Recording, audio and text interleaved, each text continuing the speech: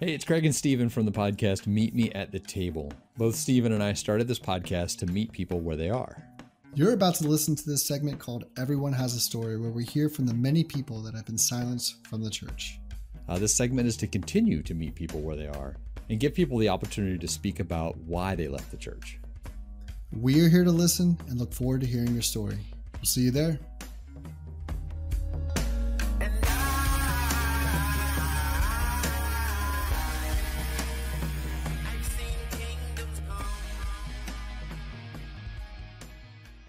Hello, I'm Craig Seibert. And I'm Steven Duenas. And we're the hosts of Meet Me at the Table podcast. It's a podcast focusing mainly on Christianity and how it's lost its personal connection to people. But we're going to leave the table open to discuss other areas as well. We are going to talk about issues like women in leadership roles in the church, acceptance of those in the LGBTQ plus community, or racial indifferences. We set the table to be heard for both sides in a respectful manner. Yeah. So today, this is our another segment of Everyone Has a Story. This is where we just reach out to people and hear out their stories. So Phil, please tell us a little bit about yourself. Yeah. Hi, I'm Phil, and I am 32 and I live in Des Moines, Iowa.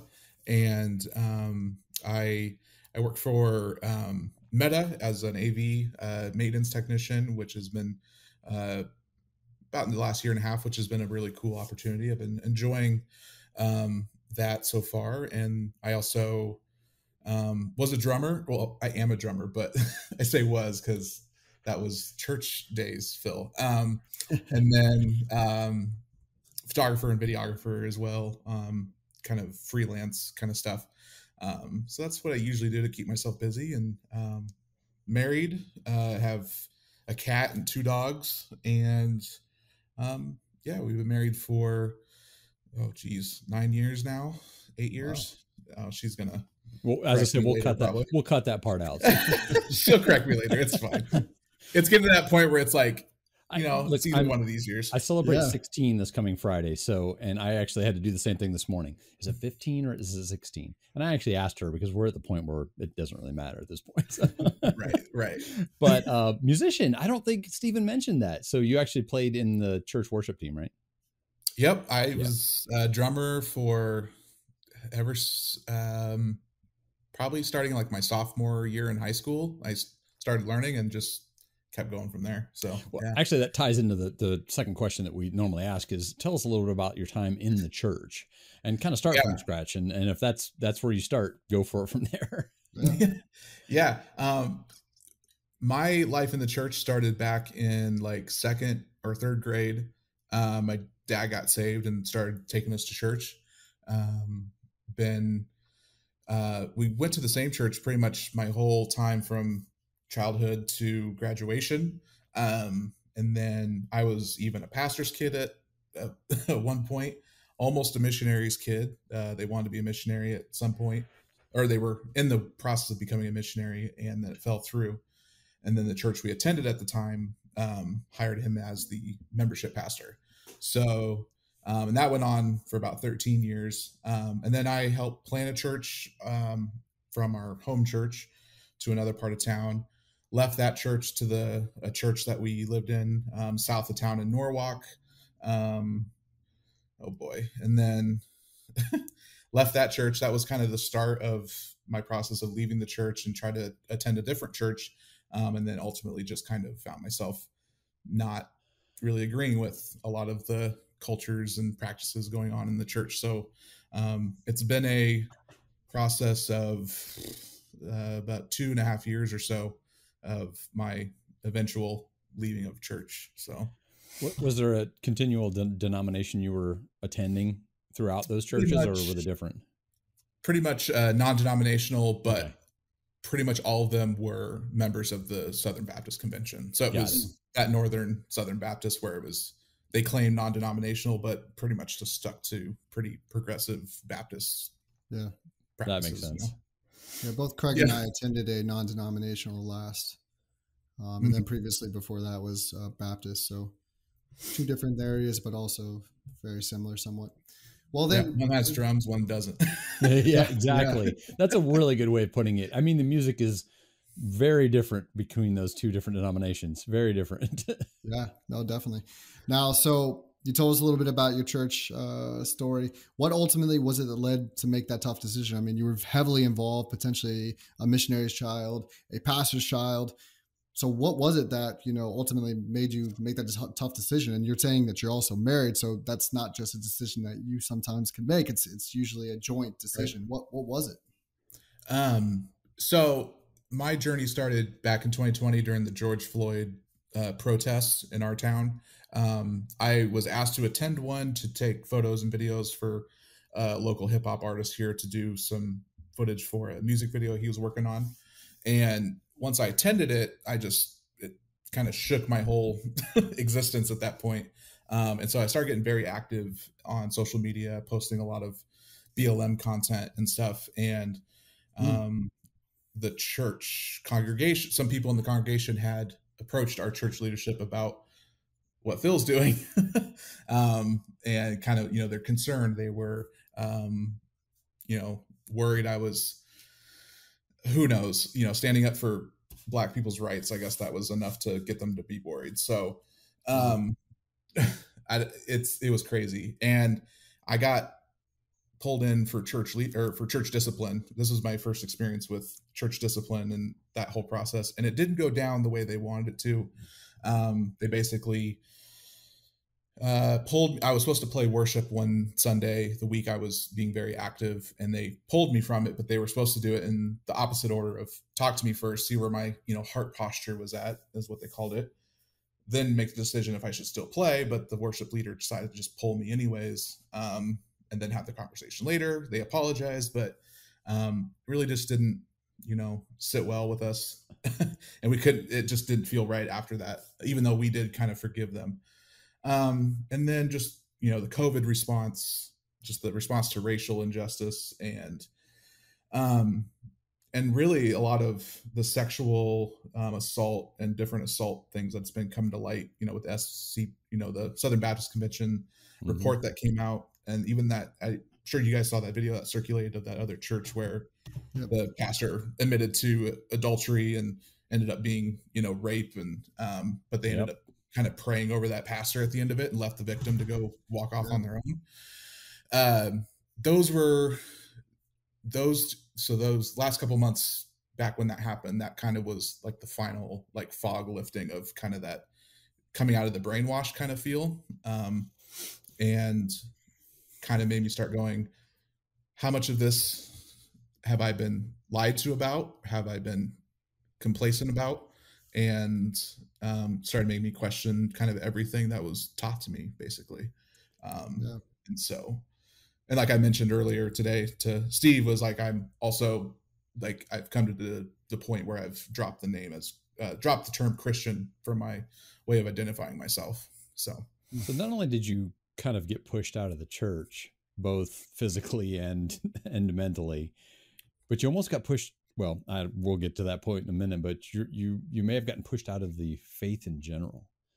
And relating those two things. And that's one of the things Steve and I talk a lot about, is the relation of following Christ's way, or Christ's way of doing things and Christ's way of being to other people, like the Black Lives Matter movement, and the church. And those two things end up getting tied so tightly together when you're in it. And both Stephen and I, again, are musicians. I played guitar and he played guitar as well and sang in the worship team. And you get so ingrained and you get so sucked in on what you're doing there that you just kind of lose sight of what they're really doing. And now when they called you in, did they like pull like posts and show them to you and say, hey, this is the issue? Or no. So the series of events was Wednesday. So in that week, the Wednesday, our worship leader texted me going, hey, I made a set change. I'm going to have so-and-so play instead of you. And I was like, okay, no worries. Thursday, I get a call. I just get a call from the youth pastor, because I was volunteering at youth group at that time. Just kind of going like, hey man, just checking in on you. I love all the stuff you've been posting. Because he's kind of, he actually kind of admired some of the stuff that I was kind of trying to get across in my profile and what I was trying to do. But then he was just like, yeah, but I just want to make sure you're like, keeping your keeping it Christ-centered and all this. And basically it was just kind of like a, pump the brakes a bit was kind of what he was trying to subtly tell me. You're burning bridges by doing this. Yeah. So, but they never mentioned that they were contemplating pulling me from worship. Like that was never, like it was never told to me bluntly. I had to literally figure it out that night after the phone call. I was like, wait, he changed the set list, and then I get this weird call. This seems ding, ding, kind ding. And it was funny. We literally had a youth leadership cookout the next day after that phone call. And I pulled him aside afterwards. And I was like, are these like, is this what you called me about and what Adam did related? And he goes, yeah. And so he was like, he wasn't supposed to pull that trigger or make that decision without my assessment of how or his gauge of where my heart was or whatever. And he did anyways. And so they apologized, but yes, it was very, and it's just, yeah, it was so dumb. And I just, that's the first time I experienced church discipline. Yeah. And I'm dumbfounded by this. Like I am too. I don't know what to say. Church discipline. You had church discipline for this, but the pastors and the SBC and all these things, they cannot be held accountable or even have discipline. It's just swept underneath the rug. But someone that's supporting social injustice, which is what Jesus did, it's in the Bible. You're being disciplined for doing the very thing that we are called to do. That is Christ-centered. Well, yeah, I was being disciplined for basically saying hashtag BLM because them, BLM is just a communist, Marxist, evil corporation hell-bent on promoting gay people and says Fox News. Exactly. So to them, that was the issue more than my passion for social justice. Because when you approach them about that, like, oh yeah, like that's great. That's what God calls us to do. Sure. But like, don't do it that way is basically what it was. So don't love this way. Love this way. Really? Right. And I had gotten, sorry, I try not to cut you guys off. But no, I had gotten a message from another person in the congregation who was like, hey, let's get together and have a talk. I want to talk to you about some of the things you've been posting. And I was like, I'm good. Because he had been debating with me and been very vocal about everything I posted. And then he was like, well, I'm just concerned since you volunteer at youth and you're going to be near my kids. I want to make sure you're not teaching my kids certain things that I don't agree. And I was like, yo, like I've already had these conversations with the pastors and they're all still okay with me serving as a youth leader. They hadn't mentioned that they wanted to pull me from that. And so I was like, if you have an issue, talk to them. So that was the kind of stuff I was dealing with, was just like, it was so crazy. I'm sitting here going like, how is what I'm doing considered like, okay. So I need to unpack this. Did they disciplined you, but did they actually ask you to not come back? Or was it this was your choice, or did they ask you not to come back? No, they never actually asked me to not come back. It was, we had kind of left that situation as like, we made a mistake. I admitted they made a mistake. And I said, yeah, I can see that you guys do sincerely feel bad for how the process went and how it was supposed to go. But then slowly just started getting that, like, that whole situation just wasn't good at all. Like it just, the whole process of it, and even the idea behind it was what really just turned me off. And then just, the looks you get, that feeling of like everyone's shutting up when you come in the room because there's Phil, the BLM guy. So it was a slow progression of just like, it just doesn't feel right. And the church that we tried to go to that was more racial, trying to be more racially diverse and work on social justice issues and stuff.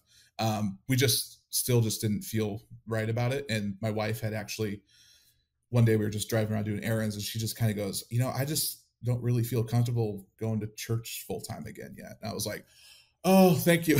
Like she was also feeling the same reservations I was, because I had started playing drums again at this new church. We had the new member class and all that kind of stuff.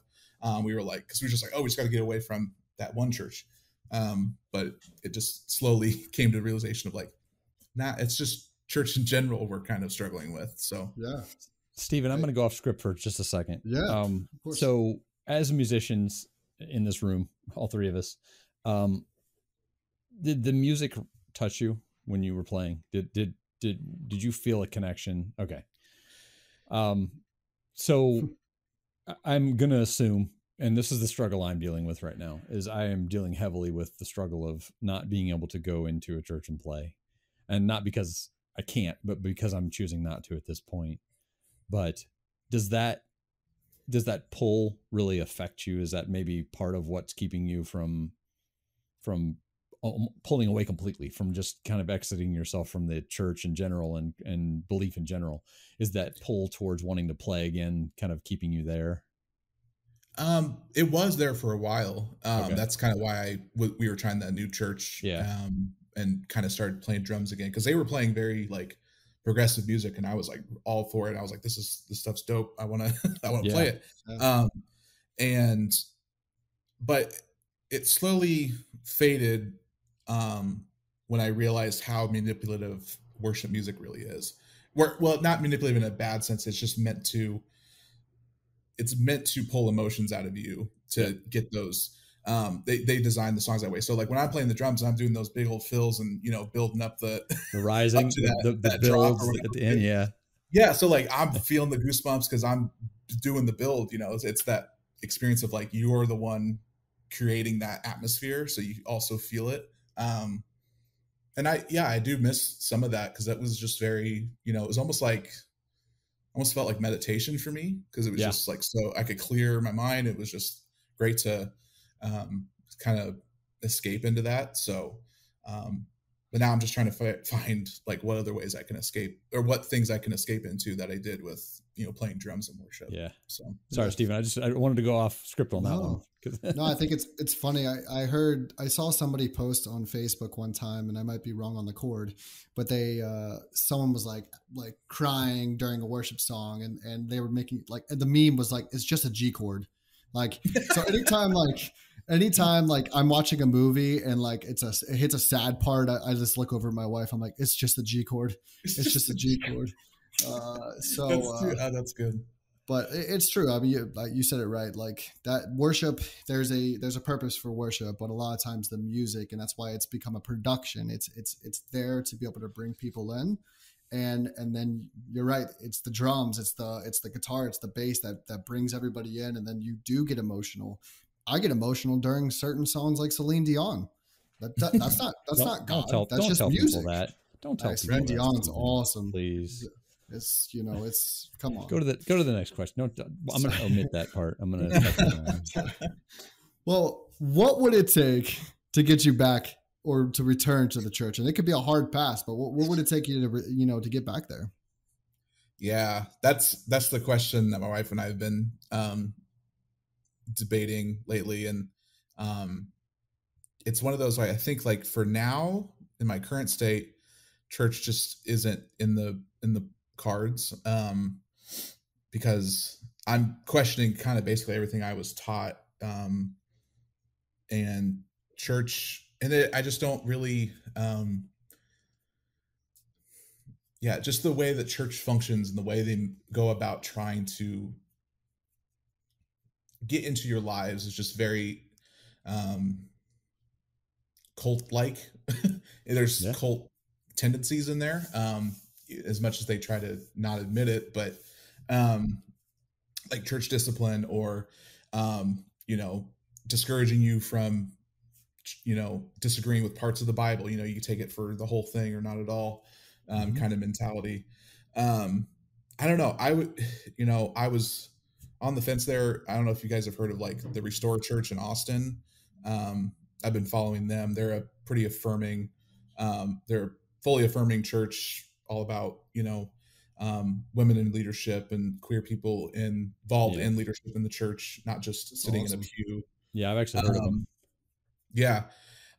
Super, super cool guys, and people. And I was kind of like, well, if there was going to be a church, this might be that. But at the same time, though, like, I don't know if I'm just like, I put so much of my identity in like the community of church. Like, I clung so hard to going to church every week and making sure that everyone knew how hard I was working at being a Christian. Like it just always felt like a, you know, a constant like upward battle. I don't know.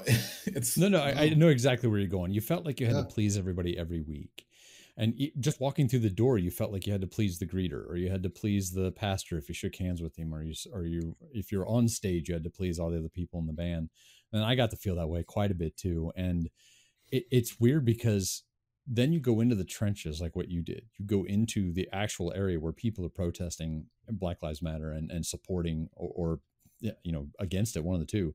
You're in the mix, and you're caring about people, and the switch flipped, and you started realizing that that's what you should be doing, is talking to people and sharing, you know, good with people, and moving the good out of you into other people. And I think you're right. The church really, we even said it in our introduction. When we say it in our introduction, it's the church has lost its personal connection to people. It's become more of a business than it's actually a connection to people. And when, like you said, when you walk into that church, I feel a pressure. You feel a pressure. I'm putting my feelings upon you, but I felt the pressure when I would walk through the doors, especially when I was on stage.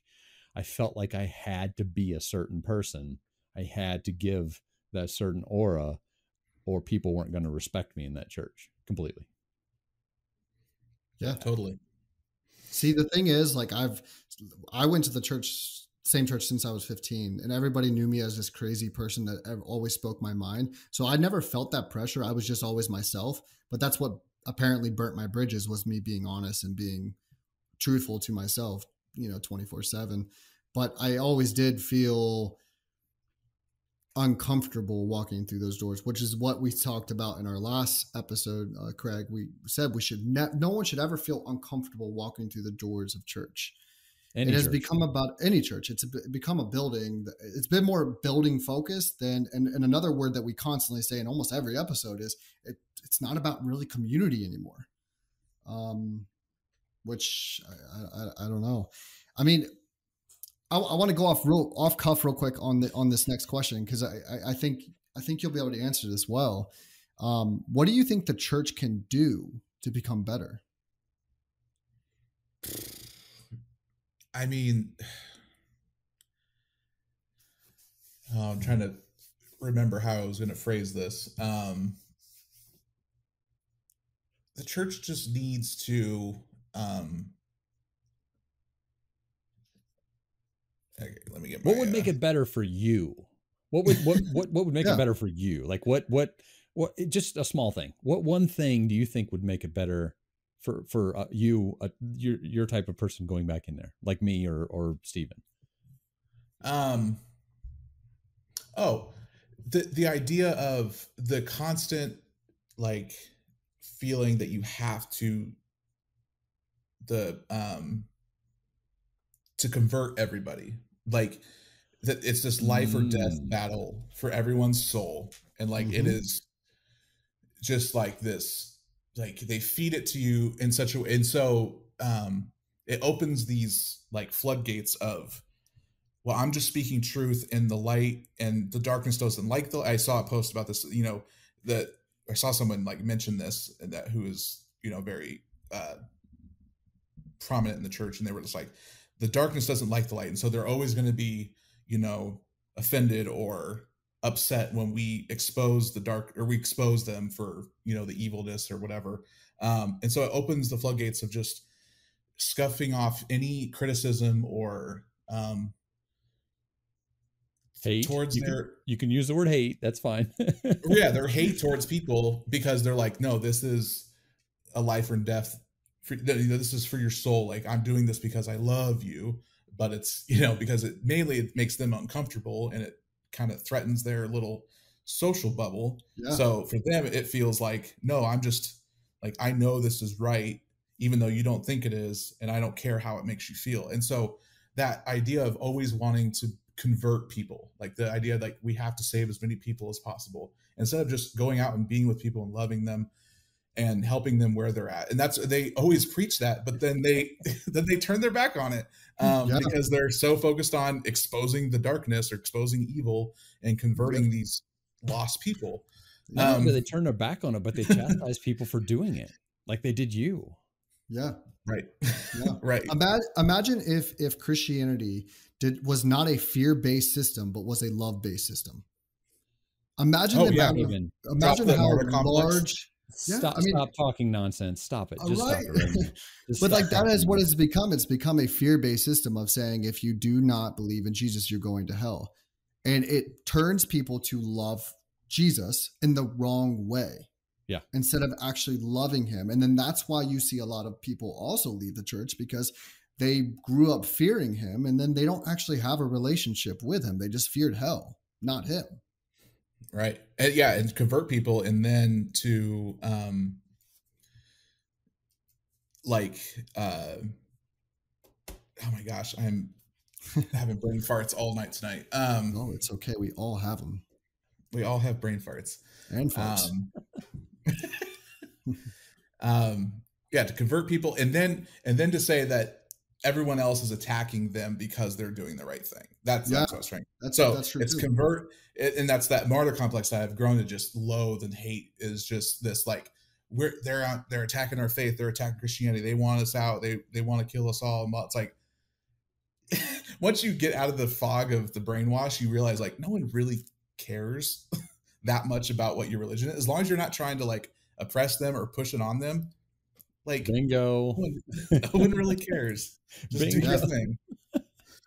Well, Phil, this has been an extremely awesome conversation. I really appreciate you coming on and just sharing your story. I know, obviously, leaving the church that you've been at for years, you've, as we started before we actually signed in today, but you've burned some bridges. We've burned some bridges. But you've also feel like you're almost released from that. And I appreciate you coming on and sharing that, because it's not easy to do that kind of stuff. We know about our podcast. If people want to reach out to you and talk to you and maybe get your experiences, maybe some deeper information, where could they reach you? I mean, I have an Instagram. You can reach me at Phillip Allen Visuals. That's one way, or you just find me on Facebook, Phil Kinnison. I think my profile is locked just because I had people trolling me. Like I would post on like a Fox News post to troll them, and they would like come post on like week old posts just to like mess with me. So I locked it, but you can still message me through there. Okay. But